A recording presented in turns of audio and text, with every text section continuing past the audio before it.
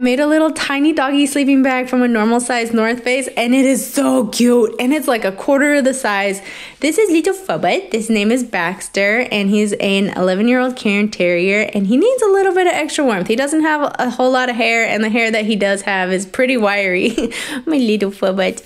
And so we had a normal size sleeping bag for him, but it was so big and bulky in our packs. So I got this off Facebook Marketplace for super cheap, so I was okay to chop it and slash it. Ended up working really freaking well. It's like a quarter of the size. It keeps him warm, and it's just so dang cute. Like, look at this little thing. This version 1, version 2, I'm gonna